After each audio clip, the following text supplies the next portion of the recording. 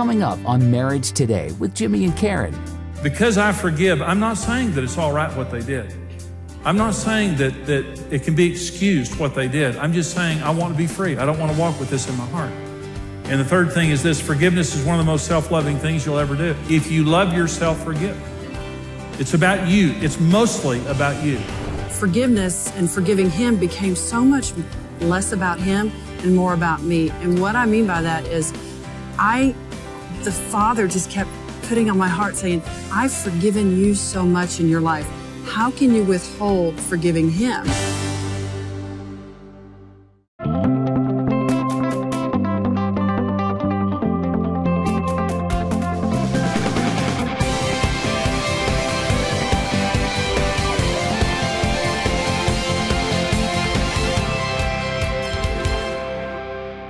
When you put hate and anger and unforgiveness inside of you, it is the highest level of emotional consumer, and it's 24 hours a day. And what happens after just a day or two or three of having that on the inside of you, your emotions begin to crater and you get depressed. And what your emotions are saying to you is, we can't keep up. We can't do this. We weren't designed to hate. Human beings were not created to be repositories for anger. We weren't designed that way.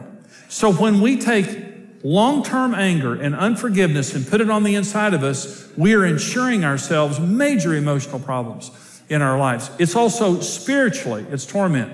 And Jesus says here, you'll be turned over to tormentors. I believe that when we will not forgive a person, it exposes us to demonic torment. Now, this is what Ephesians 4 says, verse 26. It says, be angry, do not sin. Do not let the sun go down on your wrath, nor give place to diabolos. That's the word there, devil. It means slander. When there's nothing wrong with anger, be angry. All of us get angry. It's inevitable that you're going to get angry. And there's nothing wrong with today's anger, but don't sin. Don't hit anybody. Don't do something wrong. Don't be hateful. Don't let the sun go down on your anger. And if you do let the sun go down on your anger and you don't deal with that anger today, you're going to give an opening to diabolos. He's going to come into your life and slander your husband, slander your wife, slander your friends, slander everybody in your life until he's divided all the relationships in your life. It is demonic torment. And so here's what I believe. When we walk in unforgiveness, we're walking out from under the protection of God. Hate is the devil's territory. And when you're walking in hate, you're on his turf, and you can't cast the devil out of his own property. That's his property. Love is God's property. Forgiveness is God's property. When you're walking in forgiveness, you're walking under the covering of God. When you're walking in hate, you're walking out from under the covering of God. And that's why it's torture. It's because you're exposed to all of that demonic element that you're not when you're walking in love. Relationally and socially, division, racism, wars, violence, divorce, lawsuits. You can go on and on and on of the ill that happens when we allow unforgiveness into our lives. It is torture, and that's what Jesus says. Here are 3 sayings that I like related to the issue of forgiveness. The first is this: the poison of unforgiveness damages the vessel it is stored in worse than anything you can spit it on. It's harming you more than anybody else. The person that you're mad at, the people that you're mad at, it's not hurting them nearly as much as it's hurting you. The second is, forgiveness does not make them right. It just makes us free. Because I forgive, I'm not saying that it's all right what they did. I'm not saying that it can be excused what they did. I'm just saying I want to be free. I don't want to walk with this in my heart. And the third thing is this: forgiveness is one of the most self-loving things you'll ever do. If you love yourself, forgive. It's about you. It's mostly about you in this issue of forgiveness. Well, let me talk about how to forgive from the heart. Number one, because this is a hard issue now. Everything I've said so far is just a technical issue of here's what the Bible says and here's what forgiveness means. Let's get it down to a hard issue. Okay. We must remember that our sins cost Jesus his life. Our sins. The most righteous man in the history of the world died the worst death in the history of the world, and you put him there. The Jews didn't put him there. The Romans didn't put him there. You put him there. I put him there. It's easy to be, sometimes the bad thing about unforgiveness is so much of the time we feel so good about it. We feel justified. And we look at what that person has done and we think, I would never do that. I would never do that. You know, you're right, I might not do that. But it doesn't mean hadn't done a lot of other dumb stuff. I put Jesus on that cross. The hammer, the nails, the spear, the whip, the crown of thorns, the sign mocking the fact that he was king of the Jews. Jimmy Evans put all of them there, and that is the honest to God truth. And when I think in those terms, I get a little bit more humble about what other people have done. You put Jesus there. Don't you think you didn't? And let me put it in another way. For what you did to him, you owe $1 billion to him. Just make it $1 trillion while you're at it. It's an amount that you couldn't pay the interest on. Ever, ever, ever, ever. But he forgave you. And that's the truth. Our hearts have got to get soft and get humble before we start extending forgiveness to other people. And we have to begin by just simply saying, I might not have done that, but I did enough to put him on the cross. That's true. We put him there.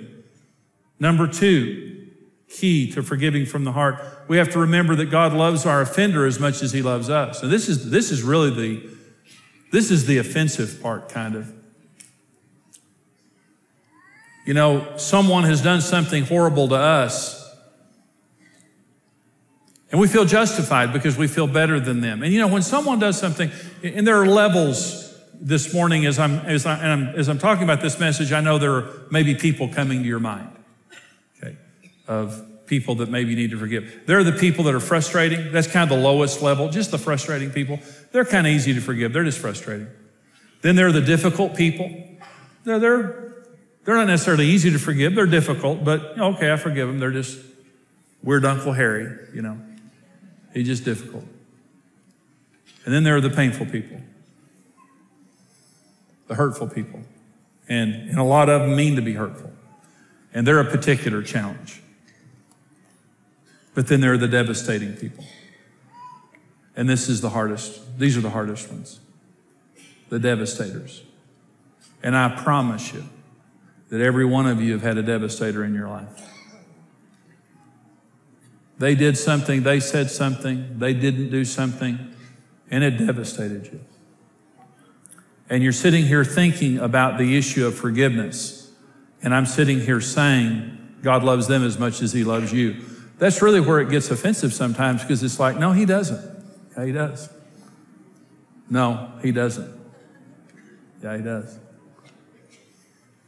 And so we justify. We justify. We hate this group. We hate this group. We hate this person. We hate this person. And we put labels on them. And labels just mean now I have because you're a jerk and you're an idiot and you're this and you're that. Now I justify hating you because you're not as important as me and you're not as special as me.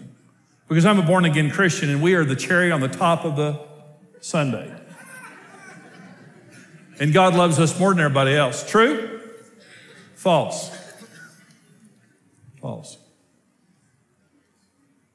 For God so loved the world, not America and not Christians. For God so loved the world that he gave his only begotten Son, that whoever believes in him should not perish but have everlasting life. Whoever. Most of your New Testament was written by a man who killed Christians for a living.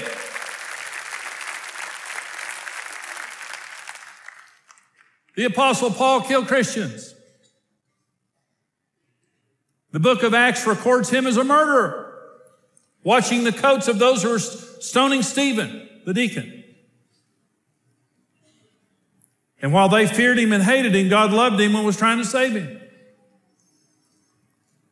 And our heart just has to soften up and understand, regardless of what they've done to us, they're still human beings in God's sight. And until they draw their last breath, he'll chase them to the gates of hell to try to get them to heaven.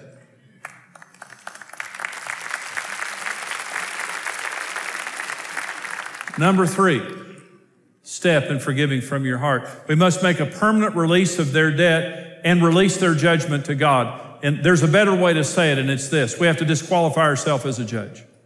We don't make good judges of people. And the reason that we don't is we see the behavior of people, but rarely do we know what they do, why they do what they do. I don't have enough information.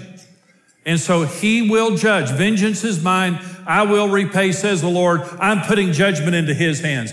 And if there is judgment necessary, he'll do it, not me, because he's qualified. And I'm not qualified. Number 4, step of forgiving from your heart. This is the big one. We must bless them and pray for them.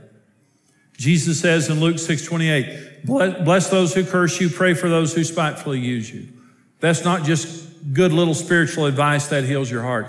And one of the main things that I hear from people, because again, I want to go back to the word devastate. The frustrators, the difficult people, the hurtful people, well, they're an issue, but the devastators are the issue. And so many times I hear people say, Jimmy, I want to forgive, and I keep saying every day I forgive them, but the hate's still there, and I feel bad about it. What do? I understand that. I'm not a hateful person, I don't believe. But there have been 2 or 3 people in my life that I've hated. You have to work hard to get me to hate you, and they did. And I hated them. And it was oppressive. Just like I said, it was torment to be in that condition of hating somebody. But the healing of my emotions came as I prayed for them. God told me to pray for them, and it was offensive. And I didn't want to pray for them because it's like, Lord, I don't want you to bless them, and I can pray anything good that I want to pray, but I don't mean it. I want you to kill them. Their obituary is my happy thought.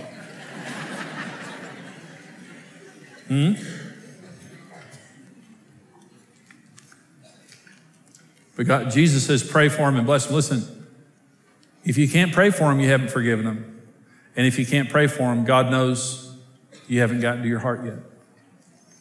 Jesus says, I'm not asking you to go through some ritualistic type of performance-oriented forgiveness where you just say, oh, I forgive so-and-so and walk off and still have all your ill will. He's saying from your heart. It's going to get down here or it's not going to work with me.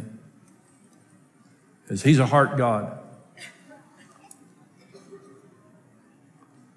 You pray for them. They may be dead. Mother, father, stepmother, stepfather, business partner, ex-spouse, whatever it might have been. And they devastated you. They may be dead. It doesn't matter. You bless them until you get healed. Because when you start giving grace away, God will start giving grace into your heart. And as you pray for them, you'll be healed. This is when it gets down to the heart level. And this is how I changed. This is the people that I hated. This is when the hate stopped and truly love began. You know, you can overcome anything in life through the power of Christ. And that's what I love about Jesus is that when he comes into our lives, he empowers us for victory. It doesn't mean we'll never have to face a problem, but it means we can overcome our problems through the power of Jesus Christ. This Overcoming Life series, what you saw on today's program, is just a very small part of a full 8-part series called The Overcoming Life, talking about all different kinds of issues that we face and that we have to overcome in order to have a free and victorious life. And so we want to put the entire series into your hands right now for your gift of any amount to support us here at Marriage Today. We want to put into your hands the booklet, A Mind Set Free. This will help you to overcome fear, worry, anxiety. Sexual temptation is a big issue that I talk about in that booklet. And we want to give you that for your gift of any amount to support us here. And then for your gift of $45 or more, we want to put the full 8-part CD series along with the book, A Mind Set Free. Again, it's what you heard today plus that full teaching, then the other 7 teachings as a part of that series. For your gift now of $80 or more, the DVD series of The Overcoming Life plus the booklet, A Mind Set Free. We want you to have these full resources. Listen, this can change your life. And somebody else, you may want to pass this along and bless somebody else, but right now we want you to get all of these resources, and here's how you can do it. Experience Jimmy's inspiring series, The Overcoming Life, on CD or DVD. We'll also include the book, A Mind Set Free. The CD series and book are yours for a gift of $45 or more. The DVD series and book for $80 or more. The Overcoming Life series will show you how to heal from the scars of rejection, why we compare ourselves to others, the key to dealing with discouragement, and so much more. Here's the truth, and that is you're either an overcomer or you're being overcome. There are many challenges in this life that all of us face on a daily basis, and we have to make the decision. I'm either going to be an overcomer or I'm going to be overcome. When you support Marriage Today with a gift of any amount, we'll send you the book, A Mind Set Free. Discover the joy of being an overcomer. Experience the series, The Overcoming Life, today.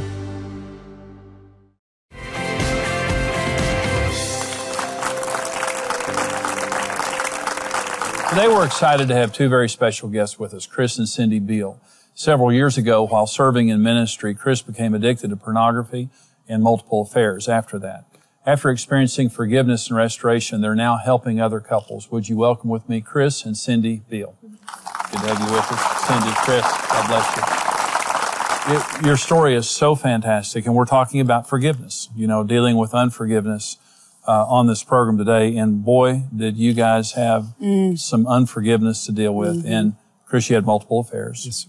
And all of this, really, you found out in one day about the pornography, about the affairs. There was a child from one of the affairs that you've really now taken as one of your own.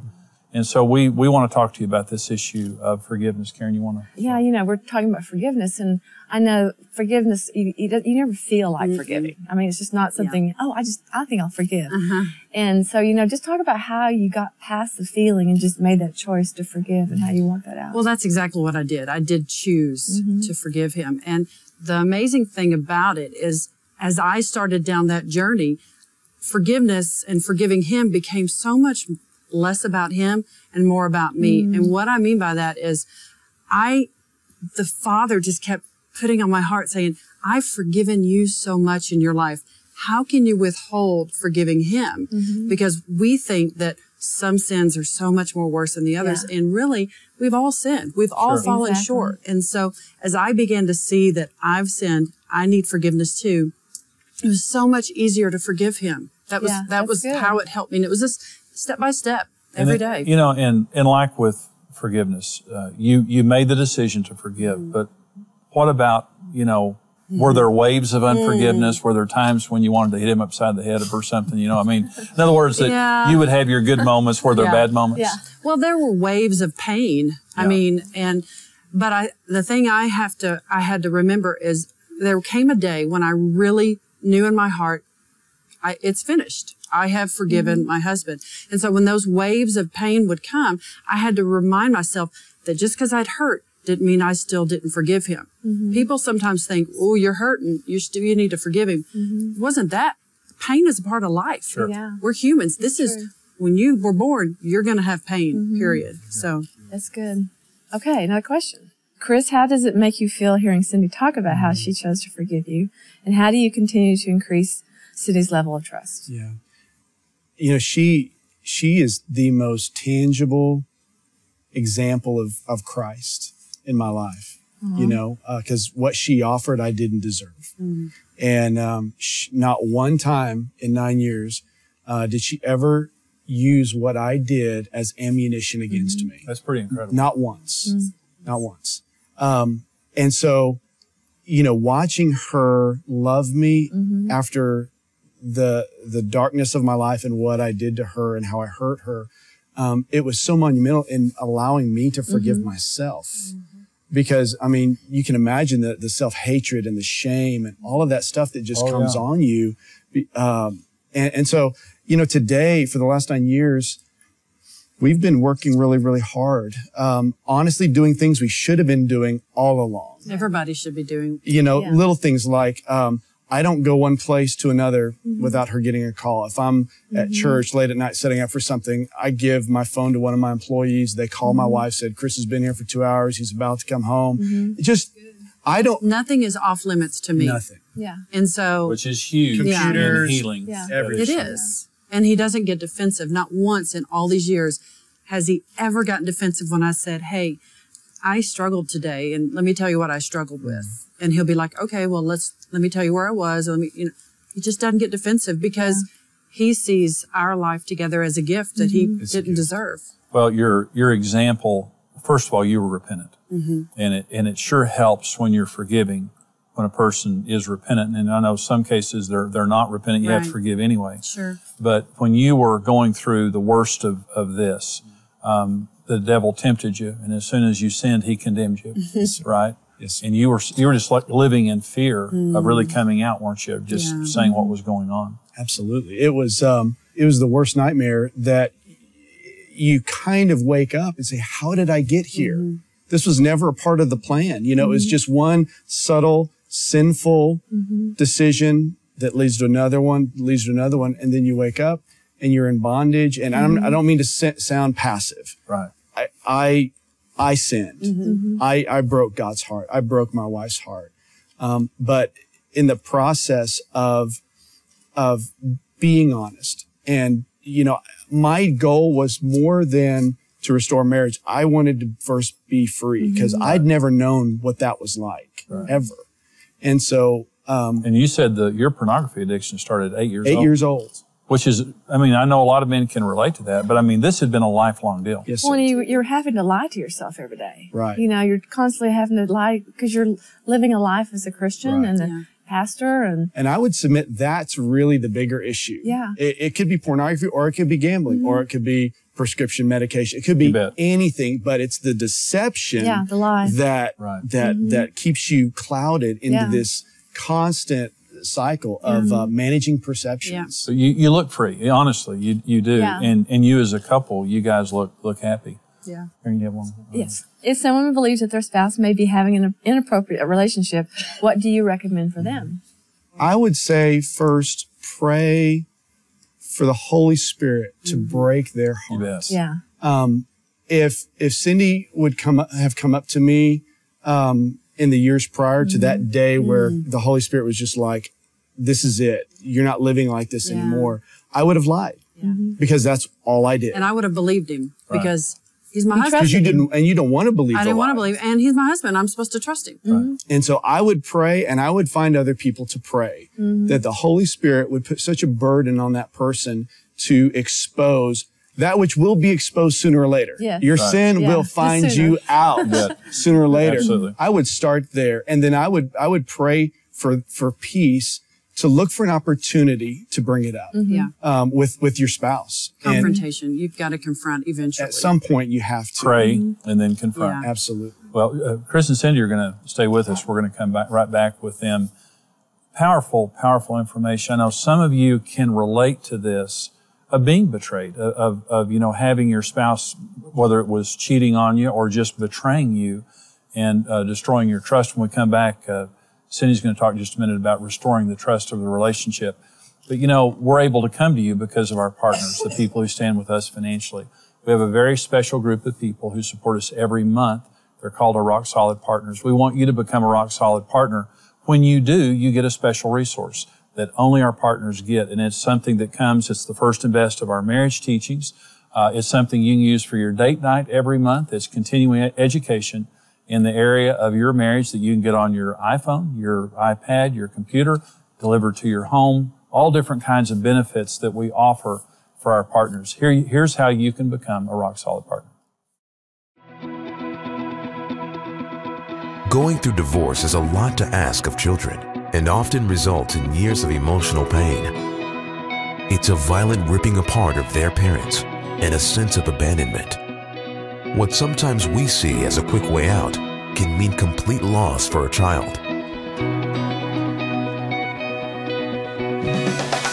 You have a 100% chance of success in marriage. You were made for marriage.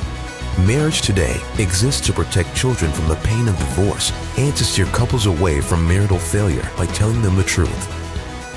When you stand with Marriage Today, your individual effort multiplies with other like-minded partners, and together we can rebuild a legacy of strong families around the world. Choose your level of partnership today and receive immediate access to the video streaming library. Become a Rock Solid Partner today.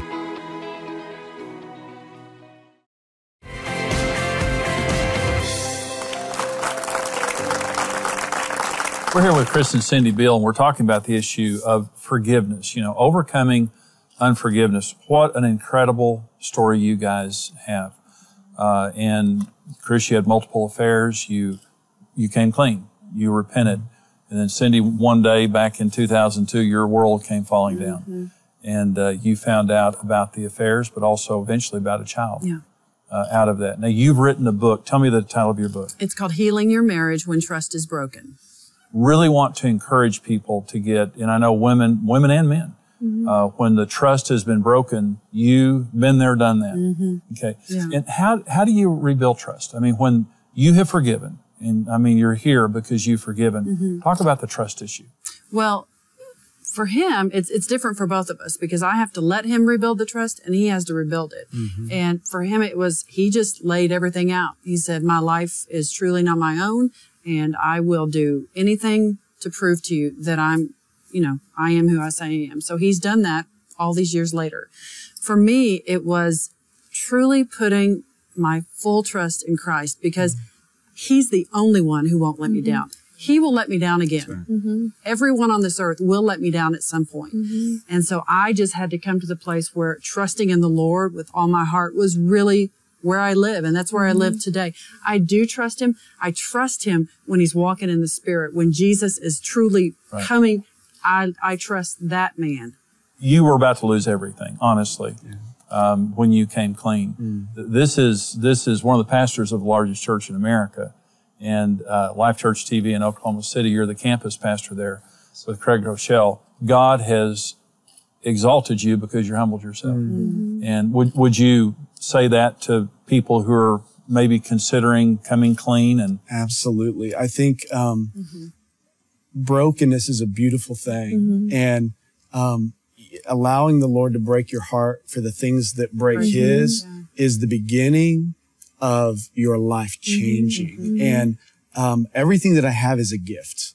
Every moment with this woman is a gift. And honestly, my dream is to end my life not screwing up the best story I know. That's the dream. There's a lot of other cool things happening, but that's the dream. And hope is real and it's in Christ. That's what lasts the rest of our life. What a phenomenal example from tragedy. But how God has rebuilt your life and how y'all made right decisions over and over again during this. I'm so sorry that we're out of time, but I want to encourage you to get Cindy's book. Thank you guys for being with us. You did a great job. We hope that this has been a blessing to you today and that wherever you are in your marriage, you'll just know there's hope. That's their story. There's always hope in God. Thanks for joining us. We'll see you next time. Bye-bye. Thank you for watching Marriage Today with Jimmy and Karen.